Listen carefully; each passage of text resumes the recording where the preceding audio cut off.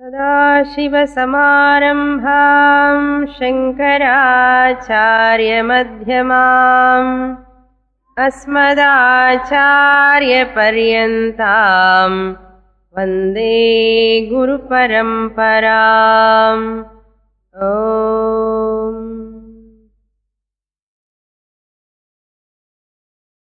దోషరహితమైనటువంటి వస్తువును తెలుసుకోవాలి అంటే ముందు ఆ వస్తువు ఏమిటి అని తెలుసుకోవాలి. అది ఒకటి ఉన్నది అని తెలుసుకోవాలి. అది ఉన్నది అని తెలుసుకునే ముందు ఒకటి ఉండి ఉండాలి అనేటువంటి అనుమానం కూడా రావాలి. ప్రపంచంలో అన్నీ దోషంతో కూడినవి కాబట్టి ఈ సృష్టిలో దోషం లేనటువంటిది ఏదో ఒకటి ఉండి ఉండాలి. ఇది మొదటి ప్రశ్న. ఎవరికి? ముముక్షువుకి. ఈ దోషాలన్నిటి నుంచి బయటపడాలని ఎవరైతే కోరుకుంటాడో ఆ వ్యక్తి ముముక్షువు అంటాం. ఆ వస్తువు ఏదైనా ఉంటే అది ఏమిటి,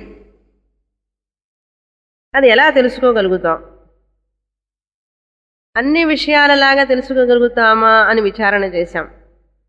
ఏ విషయాన్నైనా ఒక విషయాన్ని జ్ఞానాన్ని పొందాలి అంటే ప్రమాణం ఉపయోగించాలి అని నిర్ధారణకు వచ్చాం.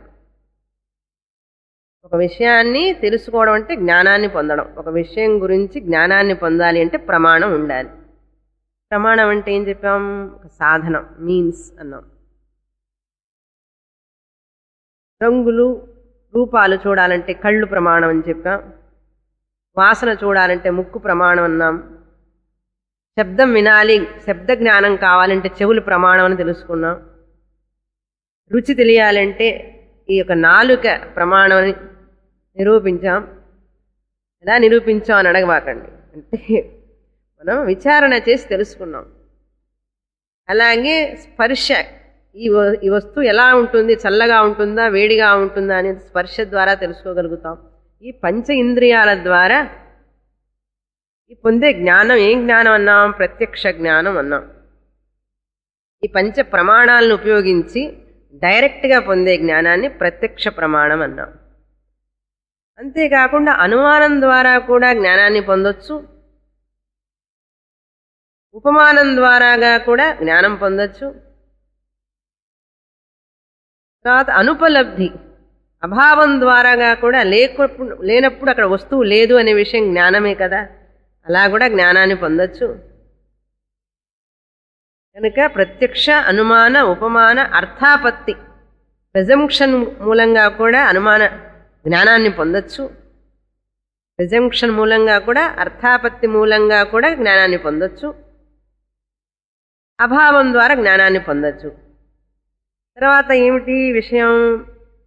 ఈ దోషరహితమైనటువంటి వస్తువు ఏదైనా ఉంటే అది ఈ ప్రమాణాల ద్వారా తెలుసుకోబడుతుందా అంటే తెలుసుకోబడలేదు అని చెప్పి కూడా తెలుసుకున్నాం. దానికి కారణం ఏమిటి అంటే ఈ ప్రమాణాలన్నీ ఉపయోగించేటటువంటి ఒక స్థలం ఏదైనా ఉంటే ఆబ్జెక్ట్ తెలుసుకోవడానికి దానికి ఒక రూపం ఉంటుంది, దానికి ఒక రంగు, రూపం, వాసన. కొన్నిటికి వాసన ఉంటుంది తెలుసుకుంటాం, కొన్నిటికి రంగు ఉంటుంది తెలుసుకుంటాం, కొన్నిటికి శబ్దం ఉంటుంది తెలుసుకుంటాం. కాబట్టి ఏదో ఒకటి గుణం ఉంటుంది దానికి. ఒక వస్తువు తెలుసుకోవాలంటే దానికి గుణం ఉంటుంది కాబట్టి తెలుసుకుంటామండి. ఇప్పుడు మనం దోషరహితమైనటువంటి వస్తువు బ్రహ్మస్వరూపం, దానికి గుణం లేదు, నిర్గుణం, అది ప్రమాణాల ద్వారా తెలుసుకోలేము. ఇంతవరకు వచ్చిన తర్వాత ఏం చూస్తున్నాం? శబ్ద ప్రమాణం మాత్రమే ప్రమాణం. ఫైనల్గా శాస్త్రం అనేటువంటిది శబ్ద ప్రమాణం, ఒక మీన్స్. శాస్త్రమే, వేద మాత్రమే ఈ యొక్క బ్రహ్మస్వరూపాన్ని మనకు తెలియజేయగలదు. మరి ఏ సాధనాలు, పంచ జ్ఞానేంద్రియాలు పనిచేయవు, పంచ కర్మేంద్రియాలు కూడా పనిచేయవు. ఎందుకంటే నిర్వికారమైనటువంటి, నిర్గుణమైనటువంటి ఆ వస్తువుని మనం తెలుసుకోలేము. కనుక ఆ శబ్దం అంటే కూడా మళ్ళీ శబ్దంలో రకాలు ఉన్నాయి కదండి. ఏ శబ్దం మూలంగానైనా తెలుస్తుందా బ్రహ్మం అనే విచారణ చేస్తున్నాం. ఇంతవరకు పోయిన క్లాస్లో చూసాం. ఇప్పుడు శబ్దం అంటే రకరకాల శబ్దాలు ఉన్నాయండి. న్యూస్ పేపర్లలో కూడా శబ్దమే కదా ఉంది. శబ్దం మూలంగా జ్ఞానం పొందుతున్నాం. రేడియోలో చెప్తారు సైక్లోన్ వస్తుందండి, ఇట్లా ద్రోణి ఏర్పడింది అనగానే శబ్దం విన్నాం. ఏం జ్ఞానం కలిగింది? వర్షం రాబోతోంది, జాగ్రత్తగా ఉంటాం. ఆ జ్ఞానం కలిగింది. ఎలా కలిగిందండి ఆ జ్ఞానం? శబ్దం ద్వారానే కలిగింది. ఎవరో మాటల వల్ల మనకు కలిగింది. లేకపోతే పేపర్లో న్యూస్ పేపర్లో చదివితే కలిగింది. అది కూడా శబ్దమే కదా. అట్లాంటి శబ్దాల ద్వారా కలుగుతుందా ఈ బ్రహ్మ జ్ఞానం, వస్తు జ్ఞానం? అంటే అవన్నీ లౌకిక శబ్దాలు. లౌకిక శబ్దాల వల్ల మళ్ళీ ఈ వస్తువును తెలుసుకోలేం. లౌకిక శబ్దాల మూలంగా దోషం నిర్దుష్టమైనటువంటి దోషం లేనటువంటి వస్తువుని మనం తెలుసుకోలేము అన్నా. సరే, మరి లౌకికమైన శబ్దాలు కాకుండా మరి ఏం శబ్దాలు ఉన్నాయండి అంటే ఉన్నాయి అలౌకికమైన శబ్దం. అలౌకికమైన శబ్దం ద్వారా మాత్రమే తెలుసుకోగలం. లౌకికము అంటే ఏమిటి, అలౌకికం అంటే ఏమిటి అంటే లౌకికం అంటే పౌరుషేయం అని అర్థం. పురుషుడి యొక్క, మనిషి యొక్క బుద్ధి ద్వారా ఉత్పాదింపబడినటువంటి శబ్దం పౌరుషేయం.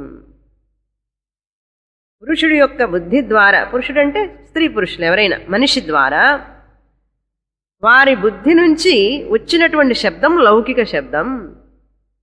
దాన్ని పౌరుషేయం, పురుషాత్ జాతం, పౌరుషేయం. ఆ శబ్దం మూలంగా ఈ యొక్క దోషరహితమైనటువంటి బ్రహ్మాన్ని తెలుసుకోలేం.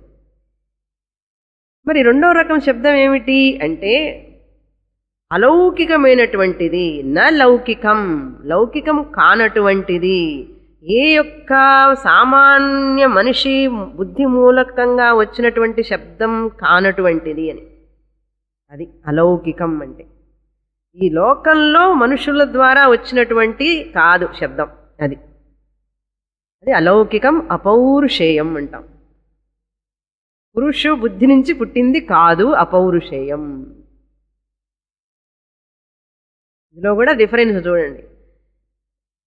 సరే, ఇప్పుడు అపౌరుషేయ శబ్దం అంటే ఏం శబ్దం? వేద శబ్దం. వేదమే అపౌరుషేయం. అది ఒక మనిషి బుద్ధిలో నుంచి పుట్టినటువంటిది కాదు. అందుకని వేద శబ్దానికి ఏమని పేరు? మరొక పేరు అపౌరుషేయ శాస్త్రం, అలౌకిక శాస్త్రం. వైదిక శాస్త్రాన్నే ఏమంటాం? అలౌకిక శాస్త్రం అంటాం, లేకపోతే అపౌరుషేయ శాస్త్రం అంటాం.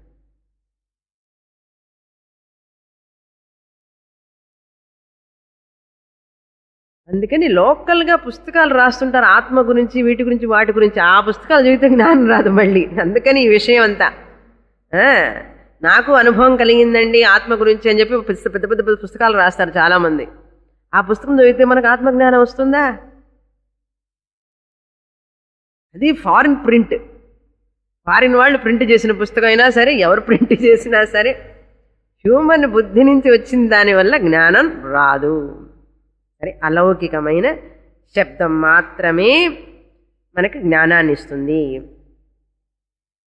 ఈ అలౌకిక శబ్దంలో కూడా దీన్ని ఏమన్నా, అలౌకిక శబ్దాన్ని వైదిక శబ్దం అంటాం.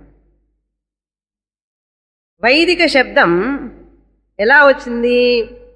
యో బ్రహ్మాణం విదధాతి పూర్వం యో వై వేదాంశ ప్రహిణోతి తస్మై. అంటే ఇది బ్రహ్మన్, ఆ యొక్క పరమాత్మ ఈ బ్రహ్మమునకు, 4 తలల బ్రహ్మానికి బోధించాడట. మొదట ఆయన యొక్క శ్వాస నుంచి వచ్చిందిట ఈ వేదం. ప్రశ్వసితం అన్నారు. బ్రహ్మ గాలి వదిలితే ఆ గాలిలో నుంచి వచ్చిందిట ఈ శబ్దాలు ఉంటారు. అందుకని వేద శబ్దాలన్నీ వ్యాపించున్నాయి అంతటా. సృష్టి జరిగేటప్పుడే వేద శబ్దాలు కూడా సృష్టి జరిగినాయి. అందుకని ఇవన్నీ నమ్మాలంటే మనకు శ్రద్ధ కావాలి. శ్రద్ధ లేని వాళ్ళకి ఇవన్నీకి వీటి మీద నమ్మకం కలగదు. ఏం చెప్తోంది శాస్త్రం? ఈ వేద శబ్దాలు సృష్టి జరిగేటప్పుడే ఉన్నాయి, అంతటా వ్యాపించి ఉన్నాయి. ఆ శబ్దాలు ఎలాగైతే ఇప్పుడు రేడియో తరంగాల రూపంలో ఉన్నాయి కదా శబ్దాలు, అదే కదా మన రేడియో అట్రాక్ట్ చేస్తోంది. ఆ విధంగా వేద శబ్దాలు ఆకాశం అంతటా వ్యాపించి ఉన్నాయిట. సృష్టిలో వ్యాపించి ఉంటే ఆ అలౌకిక శబ్దాలు ఋషులు దాన్ని గ్రహించారు, రిసీవ్ చేసుకున్నారు. రిషతి ఇతి రిసీవతి ఇతి ఋషి, రిషతి జానాతి ఇతి ఋషి. ఎవరైతే రిసీవ్ చేసుకున్నారో ఆ శబ్దాల్ని వాళ్ళని ఏమన్నాం? ఋషులు అన్నాం. అది వైదిక శబ్దం, అది అలౌకిక శబ్దం.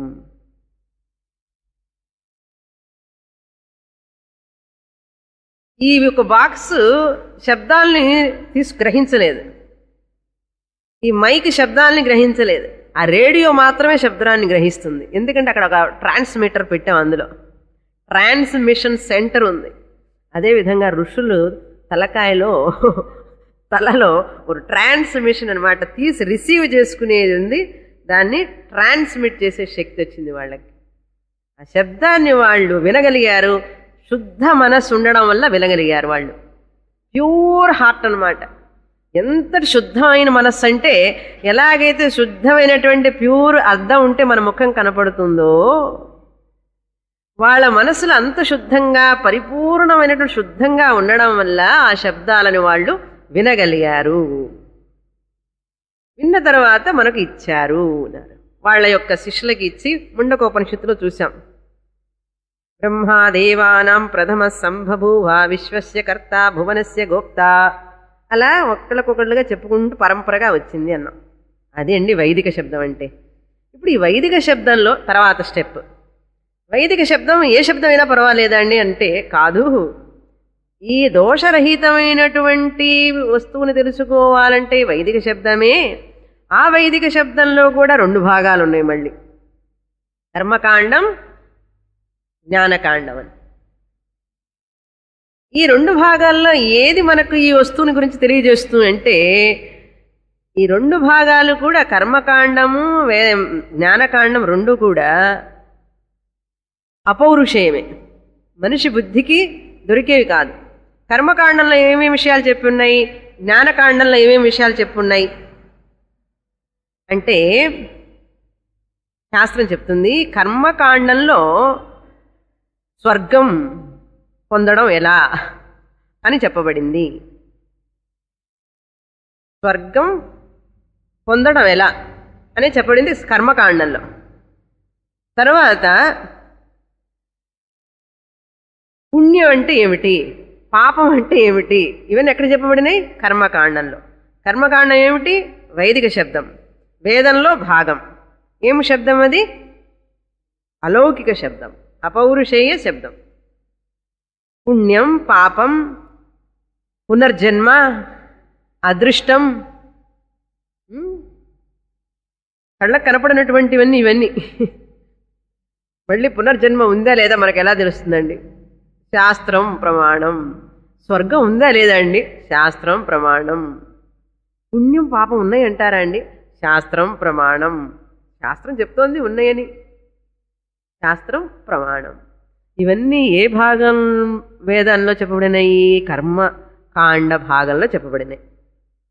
సరే, వైదిక శబ్దంలోనే 2 రకాలు, ఆ 2లో ఏమేమి చెప్పబడినాయి? కర్మకాండంలో. ఇంత వివరణ తెలియాలి మనిషికి. తెలుసుకోకుండా ఊరికే బ్రహ్మజ్ఞానం వస్తుందా ఏమిటి? అంత విశిష్టమైనటువంటి బ్రహ్మజ్ఞానం రావాలి అంటే క్లారిటీ కావాలి.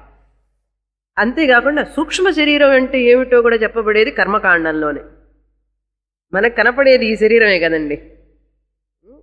గ్రాస్ బాడీ 60 కేజీలు 70 కేజీలు మాత్రమే కనపడుతోంది. మనకు సూక్ష్మ శరీరం ఉంది. ఈ శరీరం పోయిన తర్వాత ఒక సూక్ష్మ శరీరం ప్రయాణం చేస్తుంది, స్వర్గానికి వెళుతుంది, నరకానికి వెళుతుందని చెప్పి విన్నాం కదా. ఏమండి అది ఉందంటారా అసలు అన్నాడు. ఎందుకంటే కంటికి కనపడదు కదా. కంటికి కనపడదు కాబట్టి అది సూక్ష్మం, సూక్ష్మం కాబట్టి కంటికి కనపడదు. సూక్ష్మ శరీరం గురించి కూడా తెలియాలంటే కర్మకాండ ప్రమాణం. కాబట్టి కర్మకాండం ద్వారా ఇవన్నీ తెలుసుకోగలుగుతాం. కర్మకాండం ద్వారా ఈ బ్రహ్మాన్ని కూడా తెలుసుకోగలుగుతామా? దోషరహితమైనటువంటి బ్రహ్మాన్ని అంటే ఆ వేదంలోనే ఇంకొక భాగం ఉంది, ఆ భాగానికి వెళ్ళాలి. జ్ఞాన భాగం ఉంది, జ్ఞానకాండం ఉంది, అది దాని ద్వారానే తెలుస్తుంది. అక్కడ ఏమేమి చెప్పబడినాయి? వేదానికి అంతంలో ఉన్నటువంటిది. పూర్వభాగం ఉత్తర భాగం. కర్మకాండని ఏ భాగం అంటాం? పూర్వభాగం అంటాం. తర్వాత భాగాన్ని ఉత్తర భాగం అంటాం. దానికి మరొక పేరేంటో తెలుసా ఇప్పుడు? వేద అంత. అదే ఏమైంది? వేదాంత. ఇప్పుడు అర్థమైందా వేదాంతం అంటే ఏమిటి? మనం లౌకికంగా ఎవరినైనా ఏంది పెద్ద వేదాంతం మాట్లాడతావు అంటాం. అట్లా అనకూడదు యాక్చువల్గా. వేదాంతం అనేటువంటిది అది ఉన్నతమైనటువంటి ఒక పదం, ఉత్కృష్టమైనటువంటిది, శ్రేష్టమైన పదాన్ని మనం చీప్గా యూజ్ చేస్తుంటారు జనం. కాబట్టి వేద అంతంలో చెప్పబడినటువంటి బ్రహ్మ విషయం, ఆత్మ విషయం, అది వేదాంతం. అందుకని ఏం చదువుతున్నాం మనం ఇప్పుడు? వేదాంతం చదువుతున్నాం. ఎందుకు వేదాంతం చదువుతున్నాం? ఆ వేదాంతంలో దోషం లేనటువంటి రహితమైనటువంటి వస్తువు ఆత్మస్వరూపాన్ని గురించి చెప్పబడింది కాబట్టి చదువుతున్నాం. ఇప్పుడు ఏం క్లాసులకు వస్తున్నారు మీరు? వేదాంతం క్లాసులకు వస్తున్నారు. ఎక్కడికి వెళ్తున్నామంటే వేదాంత క్లాసుకి వెళ్తున్నారని చెప్పచ్చు, ధారాళంగా చెప్పచ్చు. ఎందుకు? వేద అంతభాగాన్ని గురించి తెలుసుకుంటున్నాం. ఏం చెప్పబడింది అక్కడ? దోషరహితమైనటువంటి ఆత్మని గురించి చెప్పబడింది. ఎందుకు చెప్పబడింది? అది తెలుసుకుంటే మనకు సమస్యలన్నీ పోతాయని చెప్పబడింది కాబట్టి అక్కడికి వెళ్తున్నా ఉన్నాం. ట్రీట్మెంట్. ఏం ట్రీట్మెంట్ అంటే ఇగ్నరెన్సోడెక్టమీ అన్న, అజ్ఞానాన్ని ఛేదించడం కోసం. ఇంత వివరణ కావాలండి క్లాసులకి రావాలి అంటే. శ్రద్ధ ఎలా వస్తుంది క్లాస్ మీద? లేకపోతే కొంచెం చినుకులు పడగానే క్లాస్ మానేస్తాం. లేకపోతే వర్షం పడినా సరే, కుంభపోత వృష్టి అయినా సరే క్లాసుకు పరిగెత్తాలంటే ఇంత డీప్ తెలియాలి మనిషికి. అవసరమా లేదా? దాని ఇంపార్టెన్స్ అప్పుడు ఉంటుంది, సిగ్నిఫికెన్స్. సరే, కాబట్టి ఈ యొక్క జ్ఞాన కాండంలో వేద అంత భాగంలో ఏమేమి చెప్పబడినాయి? ఆత్మ. సబ్జెక్ట్ మ్యాటర్ ఆఫ్ వేదాంత అంటే ఏమిటి తెలుసా ఇప్పుడు? What is the subject matter? ఆత్మ. అంతే. ఎక్కడ ఎన్నెన్ని రకరకాలుగా చదివినప్పటికీ కూడా విషయం ఏమిటయ్యా అంటే ఆత్మ. మీరు కూడా వంట చేసేటప్పుడు, ఏదో స్వీట్ చేసేటప్పుడు రకరకాల పదార్థాలన్నీ పెట్టుకుంటారు దగ్గర. అది ఇది కలుపుతారు, మిక్స్ చేస్తారు, నూనెలో వేస్తారు, పాకంలో వేస్తారు, మళ్ళీ కలుపుతారు, మళ్ళీ తిప్పుతారు. 1.5 2 గంటల సేపు అదే పని. What is the subject matter అంటే? గులాబ్ జామ్ చేయాలండి, అది సబ్జెక్ట్ మ్యాటర్, ఫైనల్ ప్రోడక్ట్. అదేవిధంగా ఆత్మ ఈజ్ ద సబ్జెక్ట్ మ్యాటర్. తర్వాత దాన్ని ఏమన్నామంటే ఆ వేదాంతాన్ని ఉపనిషత్ అన్నాం. ఏమంటారు? ఉపనిషత్. ఉపనిషత్తుకి మరొక పేరు ఏంటో తెలుసా? రహస్యం అని పేరు. రహస్యం. ఉపనిషత్ అంటే ఆత్మ రహస్యం కదా, అందరికీ తెలియనటువంటిది, సీక్రెట్గా ఉండేది ఆత్మ. ఈ ఉపనిషత్తుల ద్వారా తెలుసుకోబడుతుంది కాబట్టి వేదాంతం అనేది ఉపనిషత్తు. ఉపనిషత్తు అంటే రహస్యం, ఆత్మ అనేది రహస్యంగా కాబట్టి ఉపనిషత్తు అంటే రహస్యం అని చెప్పచ్చు. సో కఠోపనిషత్ అంటే ఏమిటి? ఇప్పుడు ఆత్మ అనేటువంటి రహస్యమైనటువంటి వస్తువుని గురించి తెలుసుకోబడుతున్నటువంటి ఒక గ్రంథం. దాని ద్వారా మనం తెలుసుకుంటున్నాం. అది. తర్వాత ఉపనిషత్తు అంటే ఇంకొక అర్థం ఏంటి? సంవాద రూపంలో తెలుసుకోవడం. భాషణ అన్నమాట. గురు శిష్య సంభాషణ రూపేణ. అది సంభాషణ రూపేణ. అందుకని అన్ని సంవాదాలు ఉంటాయి చూడండి. ప్రశ్న సమాధానం, ప్రశ్న సమాధానం. అందుకని మీరు గురువు శిష్య అది కమింగ్. సో గురు శిష్య సంవాదం అంటాం. అసలు ఉపనిషత్ అంటే ఏమిటి అన్నారు. ఎందుకు గురు శిష్య సంవాదం అని చెప్పామంటే, గురువు లేకుండా మనంతటా మనం చదవకూడదు. చదివితే గురువు ఉంటేనే అర్థం కాదు, గురువు చెబితేనే అర్థం కావడం కష్టం. గురువు లేకుండా చదివితే ఇంకా కన్ఫ్యూషన్స్ ఎక్కువైపోతాయి, మిస్అండర్స్టాండింగ్స్ ఎక్కువైపోతాయి. ఉపాధ్యాయులకు బాగా తెలుసు. మీరు లేకుండా పిల్లల్ని కూర్చొని చదువుకోమనండి క్లాసులో. గురువు లేకుండా, టీచర్ లేకుండా, లెక్చరర్ లేకుండా వాళ్ళని చదువుకోమనొచ్చు కదా. పుస్తకాలన్నీ దొరుకుతున్నాయి కదా, ఏమన్నా అర్థమవుతుందో వాళ్ళకి.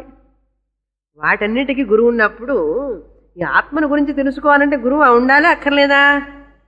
ఉండాలి. కాబట్టి ఉపనిషత్తు ఏం చెప్తుంది తెలుసా, ఏ వ్యక్తి అయితే గురువు సమీపమునకు వెళ్ళి నిశ్చయ జ్ఞానాన్ని పొందుతాడో దాన్ని ఉపనిషత్ అంటారట. దాని వివరణ, ఉపనిషత్ అంటే ఏమిటి? దానికి ముందు ఒక శ్లోకం ఉంది. ఎందుకు చదవకూడదంటే శాస్త్రజ్ఞోపి అంటే ఏమిటి? తర్కం, మీమాంస, వ్యాకరణం అన్నీ చదివి, వేదాంతం అన్నీ చదివేశారు క్షుణ్ణంగా, పారాయణం అంతా. శాస్త్రజ్ఞోపి, పండితుడైనప్పటికీ కూడా బ్రహ్మ విద్య, బ్రహ్మాన్వేషణం, ఎంక్వైరీ ఇంటూ బ్రహ్మాన్వేషణం. మనం ఏం చేస్తున్నాం? We are doing enquiry into Brahman, అన్వేషణ చేస్తున్నాం. బ్రహ్మాన్వేషణం స్వాతంత్రేణ న కుర్యాద్, స్వతంత్రంగా చేయకూడదు. అందుకని ఎంత దూరమైనా సరే గురువు దగ్గరికి వెళ్ళి చదవాలి, తీరాలి. గురువు దొరకట్లేదు కదండి, ఎక్కడున్నారో తెలియదంటే వెతుకు, దొరుకుతారు. Where there is a will there is a వే. నేను చదవాలి అని నీకు తాపత్రయం కనుక ఉన్నది అంటే నీకు ఖచ్చితంగా గురువు లభించి తీరుతాడు, అందులో సందేహమే లేదు. 100% guarantee. I can give a guarantee card. But కొంచెం ముందు వెనకగా ఈ యొక్క ఉపనిషత్తులు మొత్తం కొన్ని శాఖలు ఉన్నాయి, ఇందులో బ్రాంచెస్ అంటాం ఈ ఉపనిషత్తుల్లో. చెప్తాను ఆ బ్రాంచెస్ ఏంటి. 1108 బ్రాంచెస్, ఉపనిషత్ శాఖలు. 1108, 1108, 1108 శాఖలు ఉన్నాయిటండి ఈ వేదాంతంలోనే. ఉపనిషత్తులు అంటాను చూసారా, అందులో శాఖలు, బ్రాంచెస్ అన్నమాట. అన్ని శాఖలు ఉన్నాయి. ఆ అన్ని శాఖల్లో ఇప్పుడు మనకు దొరికేవి ఏమిటి అంటే 108 శాఖలు, 108 ఉపనిషత్తులు దొరుకుతున్నాయి. గర్భోపనిషత్తు, చాలా చాలా ఉపనిషత్తులు ఉన్నాయి. ఏదో ఉపనిషత్తులు అన్ని రకరకాల పేర్లు ఉన్నాయి అందులో. 108. ఈ 108 కూడా మూలం మాత్రమే దొరుకుతుంది. ఆ 108 కూడా అందులో 10కి మాత్రమే భాష్యం అవైలబుల్. శంకరాచార్యుల వారు రాసింది. ఈశకేన ఘట ప్రశ్న ముండమాండుక్య తిత్రిహి ఐతరేంచ ఛాందోగ్యం బృహదారణ్యకం తథా. 10 ఉపనిషత్తులకు మాత్రమే దొరుకుతుంది. కనీసం 1108కి చదవకపోయినా, తెలుసుకోలేకపోయినా లేవు, అసలు దొరకవు. ఎందుకంటే కాలగర్భంలో కలిసిపోయినాయి. మనుషులు ఎవరు చదువుతున్నారు? చదవక ఏమైపోతుందంటే పాత పడిపోయి అవి తినిగిపోయి పుస్తకాలు, తాటాకులు, తాళపత్రాలన్నీ కూడా మాయమైపోయినాయి. పోయి ఆ 108 కూడా ఇప్పుడు అందులో కూడా ఎవరు చదువుతున్నారండి? ఆ 108లో కూడా 10 చదివేటప్పటికి ఆయుష్ చాలటల్లా. ఆ 10 కూడా సరిగ్గా చదవడాన్ని ఒకసారి అయ్యేటప్పటికీ ఒక్కొక్క ఉపనిషత్తు మనకు వెంట్రుకలు నెరిచిపోతున్నాయి. ఏం చేస్తాడు మనిషి? అంత విశాలమైనటువంటి శాస్త్రం మన శాస్త్రం, ఊహకు అందదు మనిషికి. ఆ 10 ఉపనిషత్తుల్లో ఈ కఠశాఖకు సంబంధించినది కఠోపనిషత్. కఠ శాఖకి సంబంధించినది, కఠ బ్రాంచ్ అంటాం, దాన్ని కఠోపనిషత్ అంటాం. ఈ కఠోపనిషత్తు ఏ వేదానికి సంబంధించింది. ఇవన్నీ వేదాల్లో నుంచి భాగాలు కదా, 2 భాగాలు చేస్తే వేదాన్ని వేద అంతభాగంలో అన్నాం. ఆ అంతభాగంలో కూడా ఏ వేదానికి సంబంధించింది? కృష్ణ యజుర్వేదానికి సంబంధించింది. కృష్ణ యజుర్వేదం. కృష్ణ యజుర్వేదం అంటే ఇంకా అందులో ఇంకో రకం ఉందా అండి అన్నారు. అవును, శుక్ల యజుర్వేదం అని ఇంకొకటి ఉంది. కృష్ణ యజుర్వేదం అంటే బ్లాక్ యజుర్వేద అని. కృష్ణ అంటే బ్లాక్, శుక్ల అంటే వైట్.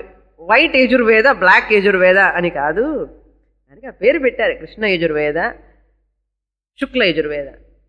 కృష్ణ యజుర్వేదం వచ్చి దక్షిణ భారతంలో పండితులు ఇక్కడ చదివేది కృష్ణ యజుర్వేదం.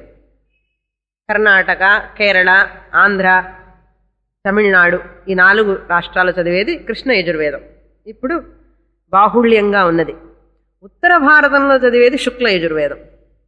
అదే వేదం శుక్ల యజుర్వేదం. అందులో కొన్ని శాఖలు. ఇప్పుడు మన కఠోపనిషత్తు చదువుతున్నాం, కఠశాఖకు సంబంధించింది. ఈ కఠశాఖకు సంబంధించిన ఉపనిషత్తు, అసలు ఉపనిషత్తు అంటే ఏమిటి చెప్పబడింది అది తెలుసుకోవాలి. ఉపనిషత్ అంటే ఉప అంటే సమీపం, నీ అంటే నిశ్చయం, నీ అంటే నిశ్చయం.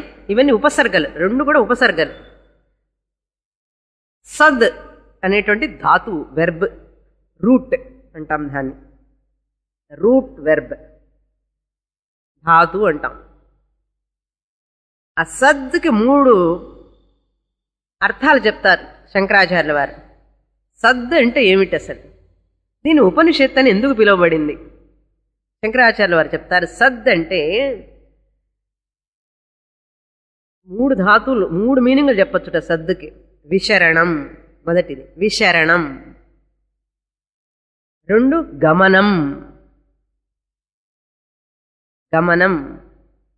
సద్ అంటే విశరణం అనే అర్థంలో చెప్పచ్చు, సద్ అంటే గమనం అనే అర్థంలో చెప్పచ్చు, సద్ అంటే అవసాదనం, అవసాదనం.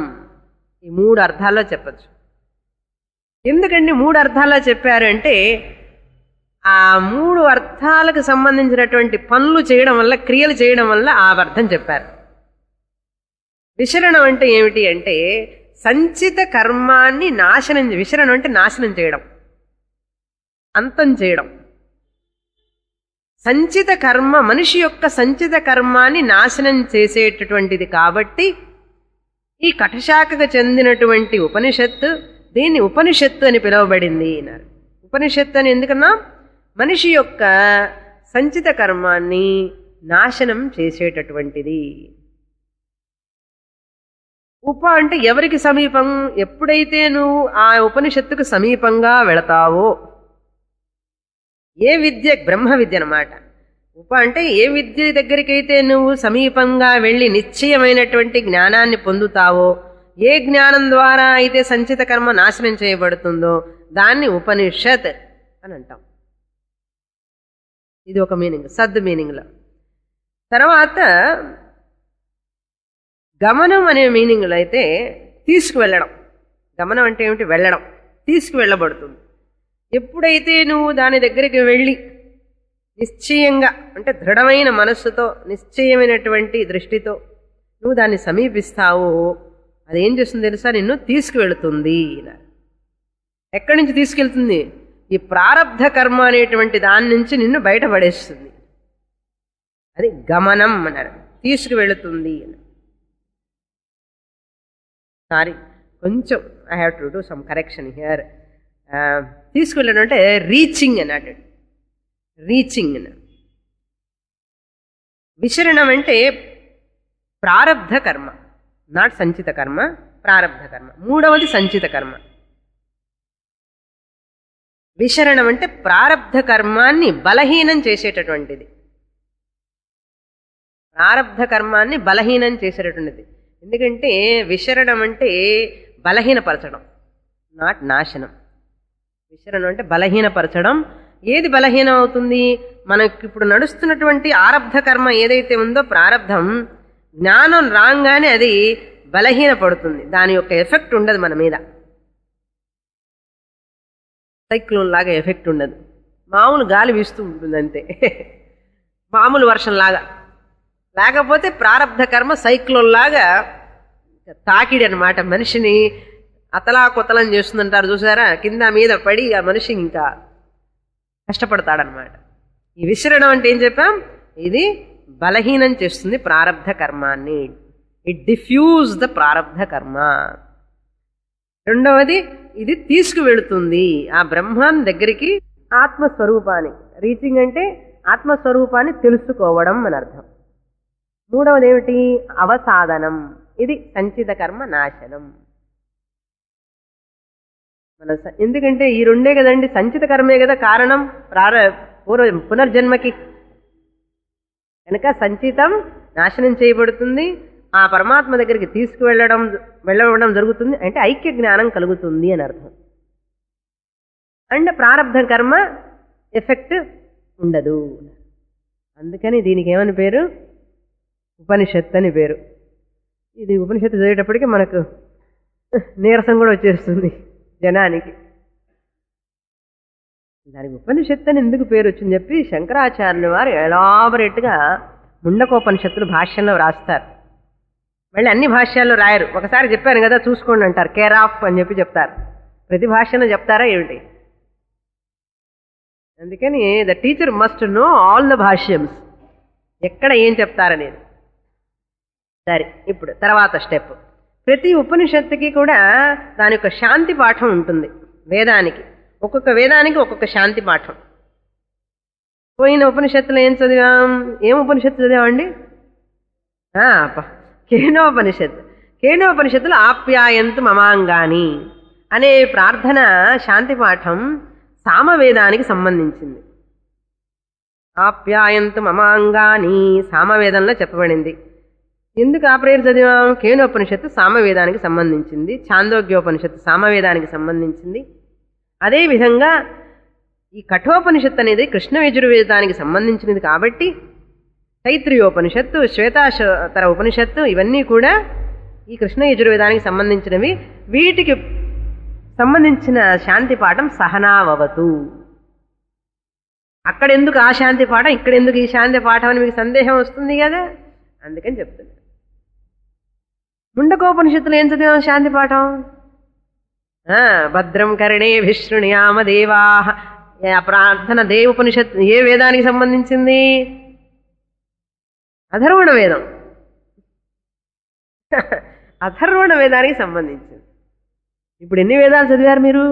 అథర్వణ వేదం చదివారు, సామవేదం చదివారు. ఇప్పుడు ఏం వేదం చదువుతున్నారు? యజుర్వేదం చదువుతున్నారు. కృష్ణ యజుర్వేదం. త్రివేదీస్ అన్నమాట. 3 వేదాలు చదివిన వాళ్ళని త్రివేది అంటారు. మీరు చెప్పుకోవచ్చు, ఎవరండి మీరంటే మేము త్రివేదులు అండి అంటారు. నార్త్ ఇండియాలో వాళ్ళ పేర్లు త్రివేది అంటారు. చూసారా? అసలు వేదం అంటేనే తెలియదు వాడికి, త్రివేది అని పేరు. పాపం ఆ గోత్రం పరంపరగా వస్తుంది అట్లాగే. త్రివేది, చతుర్వేది. అదేవిధంగా ఇక్కడ శాంతి పాఠం ఏమిటి అంటే సహనావవతు. ఇప్పుడైందండి ఉపనిషత్తు యొక్క ఉపోద్ఘాతం. నౌ వీఆర్ ఎంటరింగ్ ఇంటూ ఉపనిషత్. శాంతి పాఠం చదువుతాం. ఓం సహనావవతు సహనౌ భునక్తు సహ వీర్యం కరవావహై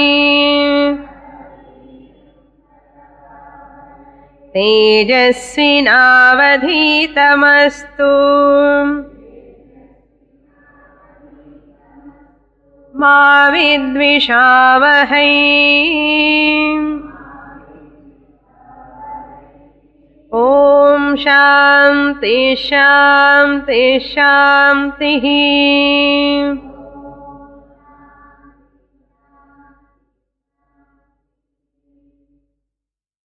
చాలా ప్రాచుర్యమైనటువంటి పాపులర్ ప్రేయర్.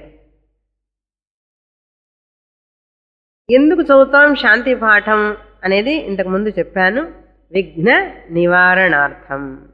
కఠోపనిషత్తు చదవాలి అంటే 2 అధ్యాయాలు, ఒక్కొక్క అధ్యాయానికి 3 వల్లులు. వల్లి అంటే సెక్షన్, ఖండం అంటాం, భాగం. ఒక్కొక్క అధ్యాయానికి 3 భాగాలు. 2 అధ్యాయాలకి 3 × 2 6 భాగాలు చదవాలి. 6 భాగాలు చదివేటప్పటికి ఏ ఒక్క విఘ్నం రాకుండా ఉండాలి. ఆరోగ్యం కావాలి, మనకి గురువుకి ఆరోగ్యం ఉండాలి, నాకు శిష్యుడికి ఆరోగ్యం ఉండాలి, వెళ్ళడానికి వాహనం సరిగ్గా ఉండాలి. ఎటువంటి తాపత్రయం అంటారు చూసారా? 3 తాపాని. ఆధ్యాత్మిక తాపం, అధిభౌతిక తాపం, అది దైవిక తాపం. ఈ శరీరానికి సంబంధించినవి ఆది భౌతిక తాపాలు రాకూడదు. అది భౌతికం, అధ్యాత్మం. అది భౌతికం అంటే చుట్టుపక్కల ఇటువంటి ఏవి రాకూడదు. అది దైవికం. చూసాంగా సైక్లోన్, చూసారా? మీ అందరికీ విఘ్నం లేదు కాబట్టి క్లాసుకు రాగలిగారు. లేకపోతే పొద్దున కరెక్ట్గా ఉన్న వర్షం ఉంటే వచ్చేవాళ్ళమైనా క్లాసుకి? ఎవరం బయటికి కదలేం. మార్నింగ్ ఉన్న రెయిన్ కనుక ఉంటే చూసారా మరి ఎంత అవసరం. అక్కడి నుంచి ఇంటి నుంచి రావాలి అంటే అది దైవిక తాపం. అందుకని ప్రార్థన చేయాలి. సాయంత్రం మా క్లాస్ ఉంది, ఆ సమయానికి కొంచెం గ్యాప్ ఇవ్వు, 7:30 తర్వాత 8 ఇంటికి చేరిన తర్వాత గురువు అని చెప్పాలి. అడగాలి, పిటిషన్ పెట్టుకోవాలి దేవుడి దగ్గర, ఆ పరమాత్ముడి దగ్గర.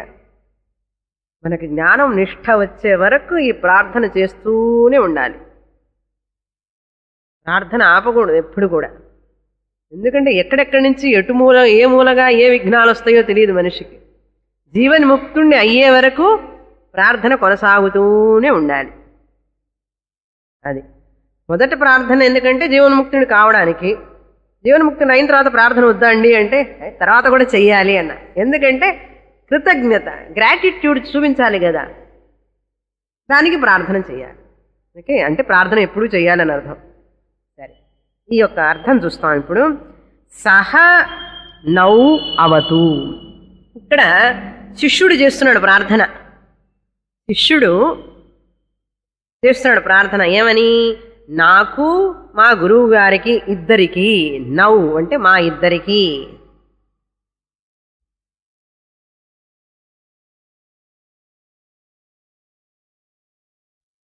మా ఇద్దరికి అంటే ఏమిటి? ఆవాం నౌ. ఇది సంస్కృత గ్రామర్. అక్కడక్కడ గ్రామర్ కూడా చెప్తాను, ఎందుకంటే మీరంతా ఇప్పుడు అడ్వాన్స్డ్ స్టూడెంట్స్. ఓకే, ఆవాం నౌ అంటే ద్వితీయ విభక్తి ద్వివచనం. అహం, ఆవాం, వయం, ఆవాం నౌ, అస్మాన్, నహ.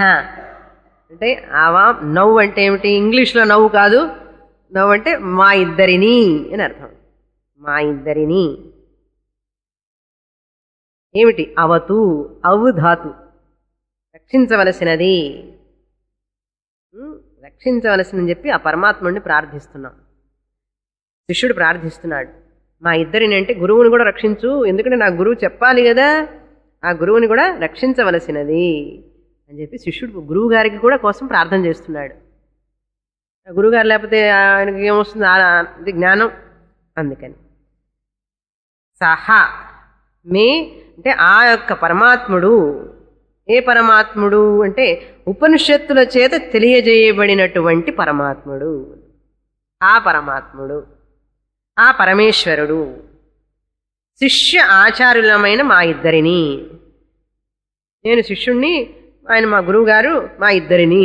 నవ్వు అవతు, మమ్మల్ని రక్షించవలసింది. ఎలా రక్షించవలసింది చెప్పి ఇంట్లో కూర్చోబెట్టి కదలవాకండి అంటే రక్షించడం అది కాదు. విద్యారూపమైనటువంటి జ్ఞానాన్ని ఇచ్చి మమ్మల్ని రక్షించవలసింది, అజ్ఞానాన్ని నుంచి అని అర్థం. రక్షించాలంటే వేళ వేళకు భోజనం ఇచ్చి ఇల్లు వాకిలి అన్ని ఏర్పాటు చేసి రక్షించడమా? అలా కాదు.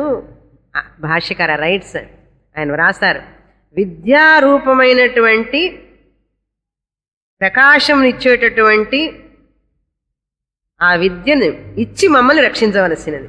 ఎందుకంటే ఆ విద్య ఇచ్చావు అంటే మేము రక్షింపబడతాం.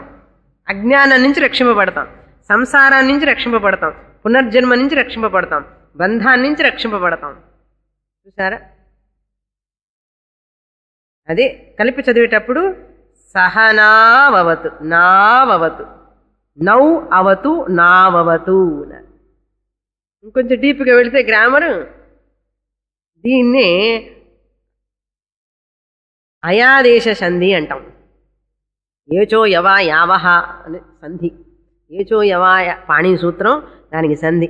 నావతు, నావతు అంటే ఏమిటండి? నౌ అవతు. అక్కడ సంధి వస్తుంది. ఆ సంధి రావడం వల్ల నువ్వు కలిపి చదవాలి. నావతు. ఎలా స్ప్లిట్ చేయాలి? Now plus అవతు, నావతు. ఆ ఒక సూత్రం చదవాలంటే 10 సంవత్సరాలు చదవాలి వ్యాకరణం. ఆ సూత్రం అర్థం కావడానికి యోచో యవా యావహ అంటే ఏమిటి అని అర్థం కావాలంటే 10 సంవత్సరాలు చదవాలండి. To communicate Upanishad you require వ్యాకరణం. చాలా నిగూఢమైనటువంటి శాస్త్రం అండి మనిషిని. అందుకే ఇక్కడ ఉన్నటువంటి వాళ్ళందరూ మేధావులు. మన దేశంలో ఎంత వెల్ ఎడ్యుకేటెడ్ అంటే ఇక్కడే భారతదేశంలో ఉన్నంత ఎడ్యుకేటెడ్ పీపుల్ ఎక్కడా లేరు ప్రపంచంలో. సూక్ష్మమైనటువంటి బుద్ధి అనమాట. సరే, సహనావతు సహ అంటే ఏమిటి అండి? ఆయన, ప్రొనౌన్ దట్. ఆయన అంటే ఎవరు? ప్రొనౌన్ అంటే సర్వనామం. ఏమిటండి గ్రామర్ అంతా చెప్పి తలకాయ చెప్పి తెప్పిస్తారన్న. ఇంట్రెస్టింగ్గా ఉంటుంది, మీకు వింటూ ఉంటే ఇంట్రెస్ట్ వస్తుంది. సహ అంటే అతడు. అతడు అంటే ఏమిటంటే సర్వనామం కదా, ప్రొనౌను. ప్రొనౌన్ అంటే దేన్నైనా సంబోధించవచ్చు కదా. ప్రొనౌన్ అంటే అది అన్నాం, అది అంటే ఆ చైరు కావచ్చు, ఇంకేదైనా కావచ్చు. అలా కాదు, సర్వనామం అంటే విష్ణు సహస్రనామంలో చదువుతాం చూడండి, అన్ని పేర్లు కలిగినటువంటి ఆయనే సర్వనామ. సర్వ సర్వ శివస్థాణు అంటే ఏమిటి? సర్వనామం అనేది ఆయన పేరు. అన్ని నామాలు ఆయనవే కాబట్టి సర్వనామం అనేటువంటిది ఎవరికి పేరండి? ఆ పరమేశ్వరుడికి పేరు. ఇప్పుడు ఇది సర్వనామం, ఇది సహ అనేటువంటిది ప్రొనౌన్. ఈ సహ సర్వనామం కాబట్టి సర్వనామాలన్నీ, అన్ని పేర్లు ఆ పరమాత్ముడే కాబట్టి సహ అంటే ఎవరై ఉండాలి? పరమాత్ముడై ఉండాలి. Okay, please put up with me. Okay, don't mistake. ఎంత ఇంట్రెస్టింగ్గా ఉంటుందో చూడండి. గ్రామర్ అనేది it is very very precise అనమాట. తర్వాత సహ, హ అనేటువంటిది ఎంఫసిస్ అనమాట. హా, సహ నౌ భునక్తు. ఆ పరమాత్ముడు మా ఇద్దరిని భునక్తు అంటే రక్షించవలసినది అంట. భునక్తు అంటే విద్యా ఫలమును మా ఇరువురి చేత అనుభవించేటట్లుగా చేయవలసినది ఆ పరమాత్ముడు. ఏమండి చదువుతాం, రక్షిస్తాడు, జ్ఞానం వచ్చింది, జ్ఞాన ఫలం రావాలి కదా. అది ఎక్కడో ఒక మూల ఉంటుంది, మనం ఎక్కడో ఉంటాం, విద్య వింటూనే ఉంటాం. ఆ ఆనందం సంతోషం రాదు మనిషికి, ఎంత విన్నా, ఎంత చేసినా, ఎంత చూసినా అని చెప్పి అంటుంటారు చూసారా. ఎన్ని చదివినా ఎలుక తోలు తెచ్చి ఎందాక ఉతికినా నలుపు నలుపే గాని తెలుపు కాదు అన్నట్లుగా ఈ మనిషి బుద్ధి ఎంత చెప్పినప్పటికీ కూడా కుక్క తోక వంకర అంటారు చూసారా, అట్లా ఉంటుంటాయి కొన్ని ఒక్కొక్కసారి. ఇలా కాకూడదు, నేను చదివేటటువంటి విద్య నాకు పూర్ణ ఫలాన్ని ఇవ్వాలి, ఆ ఫలాన్ని నేను అనుభవించాలి. మా గురువు ఆ ఫలాన్ని అనుభవిస్తే కదా నాకు చెప్పగలుగుతారు. లేకపోతే ఆయన కూడా ఏదో చెప్తాడు, లిప్ మూమెంట్ సర్వీస్ అంటే ఆయనకి అనుభవం లేకపోతే ఇంకా ఆయన ఏం చెప్తాడండి. అందుకని శ్రోత్రియ బ్రహ్మనిష్ఠుడైనటువంటి గురువు, అనుభవపూర్వకంగా ఆ జ్ఞాన ఫలాన్ని అనుభవిస్తున్నటువంటి గురువు ద్వారా వింటే అద్భుతం అన్నారు. అది సహనౌ భునక్తు. ఆ విద్య ద్వారా మా ఇద్దరిని ఆ విద్య ఫలాన్ని అనుభవించేటట్లుగా మమ్మల్ని రక్షించవలసినది. అది కూడా పరమాత్ముడికి వదిలిపెట్టాడు శిష్యుడు. చూడండి, తెలియగలవాడు. అట్లా ఉండాలి ప్రార్థన అంటే. మనము చేస్తాం ప్రార్థనలు. సహనౌ భునక్త్ రెండవ స్టెప్ అయింది. తర్వాత మూడవ స్టెప్ సహ వీర్యం కరవావహై.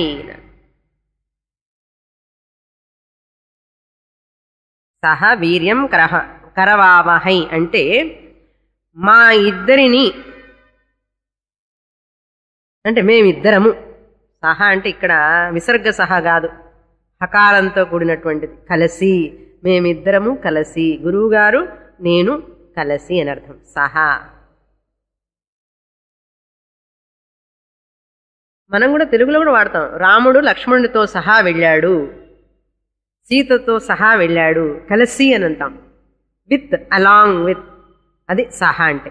కరవావహై అంటే మొదటి లైన్ సహనావవత్తు మొదటి లైన్, సహనవ భునక్తు రెండో లైన్. ఈ రెండు లైన్లు కూడా ఆ యొక్క పరమాత్ముడి కృప కోసం ప్రార్థించడం అన్నమాట. పరమాత్ముడి కృప కోసం. అర్థమైందా? మొదటి కృప. ఇది మూడో లైన్లో సహనౌ సహవీర్యం కరవావహై తేజస్వినావధీతమస్తు మా విద్విషావహై. ఈ రెండు లైన్లు ఆత్మకృప. ఆత్మకృప అంటాం.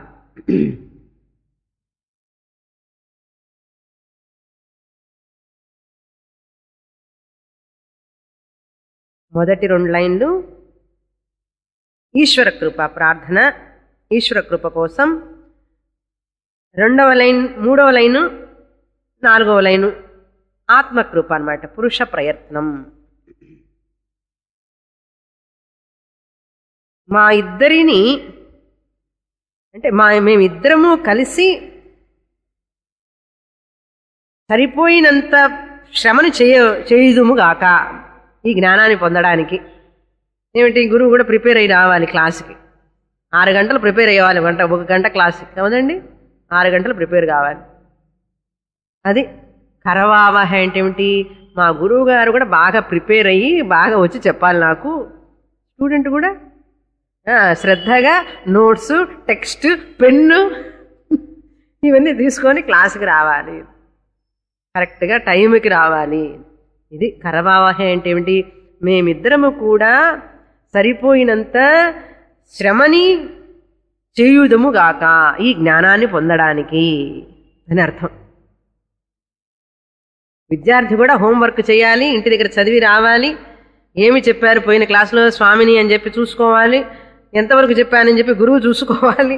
ఇద్దరు కష్టపడి దూరాన్ని నుంచి కష్టపడి ఆ వెహికల్ వెతుక్కొని ఎట్లా అయినా సరే కష్టపడి క్లాస్కి రావాలి. ఎండ వాన అనక, కరెంట్ ఉంటుంది, కరెంటు పోతుంది, ఫ్యాన్ ఉంటుంది, ఫ్యాన్ ఉన్నది ఒక్కొక్కసారి. ఇటువంటి శ్రమలు అన్నిటికీ ఓర్చి ప్రయత్నపూర్వకంగా ఇద్దరం కూడా పరిపూర్ణమైనటువంటి శ్రమని చేసి ఈ విద్యను పొందుదుముగాక. ఇద్దరం, గురువు శిష్య ఇద్దరు అనమాట. అది అర్థం. సహా వీర్యం కరవావహై అంటే క్వాలిటీ టైం అనమాట. ఇద్దరం కూడా పరిపూర్ణమైన ఎఫిషియెంట్గా పనిచేయాలి ఇందులో. గురువు కూడా he has to take importance. ఏదో చెప్పాం కదా, వస్తే వస్తారు క్లాసు, లేకపోతే లేదు రాని అని చెప్పి అనకూడదు. గురువు వస్తే వస్తారే స్వామిని చెప్పి పెడతారు, ఏముంది క్యాసెట్ ఉంటుందిగా నెక్స్ట్ క్లాస్లో వినొచ్చు అని ఆలోచించకూడదు శిష్యుడు. శిష్యుడు అలా ఆలోచించకూడదు. గురువు గారు కూడా వస్తే పాప 2-3 కూర్చొని వెళ్ళిపోతారులే, ఏముంది వర్షం వస్తే, వర్షం పడి కుంభపోత వర్షం వచ్చినా సరే ఒకళ్ళు రాని ఇద్దరు రాని గురువు వెళ్ళి తీరాలి అంతే. అంత సిన్సిరిటీ ఉంటేనే ఈ విద్య పొందగలుగుతామండి. లేకపోతే ఎందుకు చెప్పారో తెలుసా కృష్ణ పరమాత్మ, మనుష్యాణం సహస్రేషు. ఇప్పుడు అర్థమైందా? ఇలా పరిశ్రమ చేసేవాళ్ళు లేరు, చాలా తక్కువ.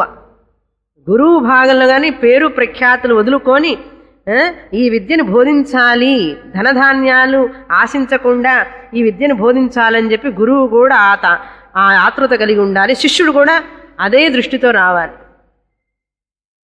సుఖభోగాల కోసం కాకుండా, పేరు ప్రఖ్యాతుల కోసం కాకుండా నేను ఆత్మ విద్యను పొందాలి అనేటువంటి ప్రయత్నంతో రావాలి. మేమిద్దరం అలా ఉందుముగాక అని చెప్పి ప్రార్థన. అది 3వ లైన్. సహం వీర్యం కరవావహై ఆత్మకృప అంటే మన నిన్న చెప్పిన పాఠానికి రిలేట్ చేసుకోవాలన్నమాట లెసన్. అర్థమైందా? నేను పోయిన వారం ఏదో చెప్పాం, ఈ వారం ఏదో చెప్పకూడదు. అది కరవావహ అంటే ఏమిటి, relating the previous lesson and today's lesson. అది చాలా ఇంపార్టెంట్ ఇద్దరికి, టీచర్కి స్టూడెంట్కి. తర్వాత తేజస్వినావధీతమస్తు మా విద్విషావహై. అంతేకాకుండా మేమిద్దరం చదివినటువంటి విద్య అధీతం, ఈ యొక్క చదివినటువంటి విద్య బ్రహ్మ విద్య ఏదైతే ఉందో ఈ ఉపనిషత్ విద్య తేజస్వి అస్తు. తేజస్వి అంటే మా యొక్క జీవితాల్లో వెలుగుతూ ఉండాలి, అది ఉపయోగపడాలి మనకు. ఈ జ్ఞానం అనేటువంటిది సమస్య వచ్చినప్పుడు, క్రైసిస్ వచ్చినప్పుడు అది ఉపయోగపడాలి. ధనం ఎంతకు సంపాదిస్తాం? ఇది మనకు కష్టకాలంలో ఉపయోగపడుతుందని కదా ధనాన్ని సంపాదిస్తాం. జ్ఞానం ఎందుకు సంపాదిస్తామండి? దుఃఖం వచ్చినప్పుడు తట్టుకోవడానికి జ్ఞానం సంపాదిస్తున్నాం. అర్థమైందా? చాలామందికి తెలియదు, అరే జ్ఞానం ఎందుకురా అంటే, అవును ఎందుకు జ్ఞానం? సందేహం రాకూడదు. దుఃఖం అనేటువంటిది ఏ సమయంలో కూడా నా దగ్గరికి రాకుండా ఉండడం కోసం ఈ జ్ఞానం అనే కవచాన్ని ఉపయోగిస్తాను నేను. లౌకికంగా ఏం చెప్పాను, గ్రీన్ రూమ్కి పోవడం అని చెప్పాను చూసారా పోయినసారి. Playing the role.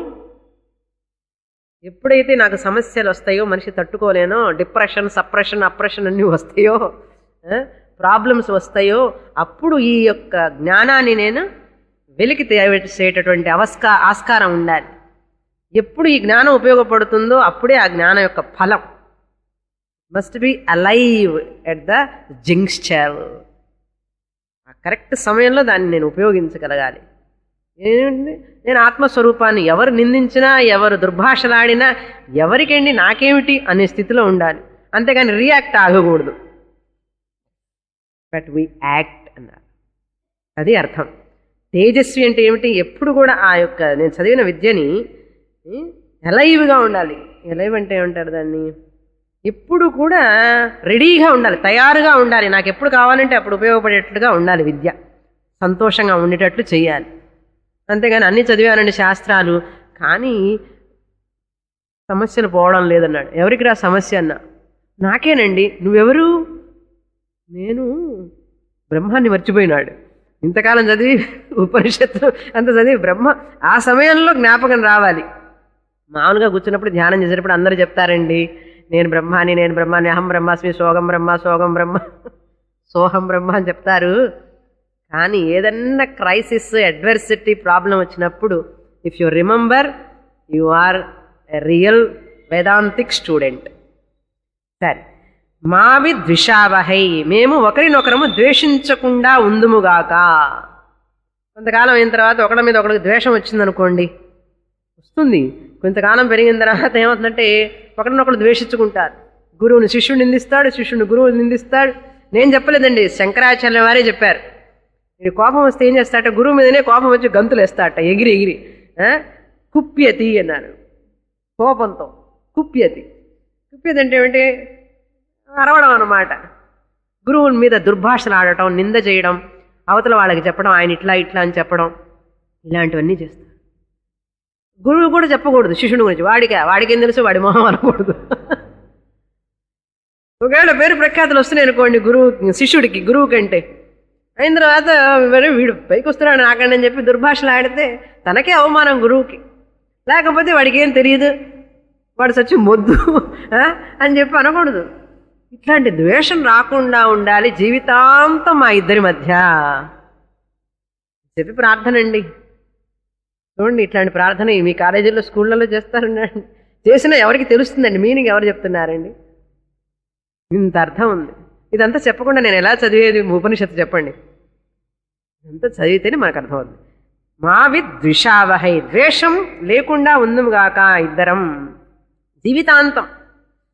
అందుకని ఓ పరమాత్మ, మా ఇద్దరిని ఈ విధంగా దీవించవలసినది అని చెప్పి ఓం శాంతి శాంతి శాంతి. ఈ మూడు ఆధ్యాత్మిక, ఆది భౌతిక, ఆది దైవిక తాపాలు రాకుండా వాటి నుంచి మాకు శాంతి కలుగజేయవలసింది అని ప్రార్థన. మొదటి మంత్రం, ప్రథమవల్లి, మొదటి అధ్యాయం, మొదటి భాగం. ఉషన్హ వై వాజశ్రవసః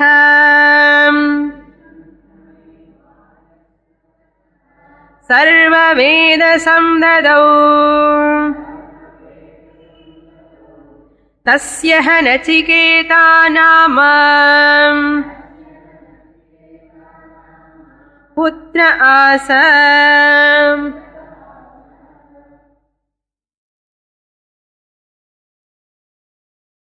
కఠోపనిషత్ మొదటి అధ్యాయంలో 3 వల్లులు. మొదటి వల్లిలో 29 శ్లోకాలు, మంత్రాలు ఉన్నాయి. 29 మంత్రాలు. ఈ 29 మంత్రాల్లో ఏమేమి టాపిక్స్ చెప్పబడినాయి, విషయాలు అంటే, మొదటిది బ్రహ్మ విద్య మహిమ గురించి చెప్పబడింది. రెండవది గురు ఉపసదనం, గురువుని సమీపించి ఈ విద్య, బ్రహ్మ విద్య నేర్చుకోవాలి అనే విషయాన్ని చెప్పబడింది. గురూపసదనం.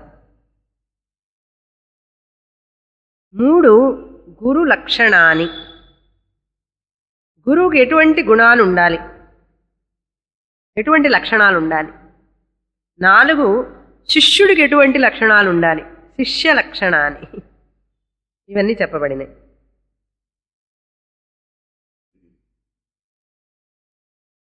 వల్లి అంటే లత అని అర్థం. మనం తెలుగులో కూడా వల్లి అంటాం, క్రీపర్ అంటాం. వల్లి ఎలాగైతే ప్రాకుతూ వెళుతుందో ఈ విధంగా సబ్జెక్ట్ కూడా అలా వెళుతుందన్నమాట ఇందులో. హా వై అని చెప్పబడింది మొదటి మంత్రంలో, మొదటి లైన్లో. హా వై అంటే అనగనగా ఒక రాజు అంటాం చూసారా మనం తెలుగులో. అనగనగా ఒక రాజు ఉండేవాడట. అట్టా ఉపయోగిస్తాం. అట అని చెప్పడానికి హవై అంటాం. అదే అర్థం అన్నమాట ఇక్కడ. ఉషన్ హవై. ఉషన్ అంటే ఆశించిన వాడై, కోరిక కలిగిన వాడై. ఎవరు? వాజశ్రవస అనే వ్యక్తి, బ్రాహ్మణుడు, వైదిక బ్రాహ్మణుడు. ఏం చేశాడట? యాగం చేస్తున్నాడు. విశ్వజిత్ అనే యాగం చేస్తున్నాడట. ఆ యాగం చేసేటప్పుడు ఏం జరిగిందని చెప్పి కథ, చాలా ప్రశస్తమైనటువంటి కథ. ఆ కథ, ఈ వాజశ్రవసుడు విశ్వజిత్ యాగం చేస్తుంటే ఏం జరిగింది? ఆయనకు ఒక కొడుకున్నాడు, నచికేతుడనే కొడుకున్నాడు. ఆ కొడుకు తండ్రి మధ్య సంభాషణ అన్నమాట ముందు భాగంలో. అది ఏమిటి అనేటువంటి విషయాన్ని తొడరుం అంటారనమాట. వచ్చే వారం చూస్తాం. ఓం పూర్ణమదః పూర్ణమిదం పూర్ణాత్ పూర్ణముదచ్యతే పూర్ణస్య పూర్ణమాదాయ పూర్ణమేవావశిష్యతే. ఓం శాంతి శాంతి శాంతి. హరి ఓం. శ్రీ గురుభ్యో నమః. హరి ఓం.